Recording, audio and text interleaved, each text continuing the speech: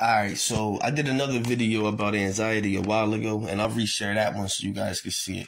This video is just about panic attacks. I have a panic disorder, which means my whole life and my whole day kind of revolves around either me having a panic attack or me trying not to have one.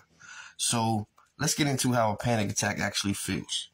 When you go to the emergency room for a panic attack, they check out your heart. Because most panic attacks actually feel like everything you've ever heard about a heart attack. You know, they might check your blood. They give you an x-ray, an EKG. They want to make sure you're not actually having a heart attack because all of the symptoms seem the same. You got numbness and pain in your arm. Your limbs are tingling. Your chest is tight. You got shortness of breath. Your fingertips are tingling. You have excruciating pain in your chest. You might get some acid reflux type of feeling. I get a lot of migraines with mine as well. And when you go to the emergency room, that's what they want to do. They want to make sure you're not actually having a heart attack. I've been to the emergency room countless times. I've even called 911 multiple times in the same day, multiple times in the same week. And those paramedics coming to my house so often, trust me, those bills add up.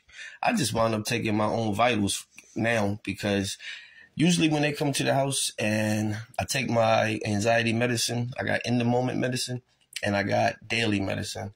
Usually by the time the paramedics take my vitals, I'm already calming down. So now I just make sure my own blood pressure, my blood sugar, I check my temperature.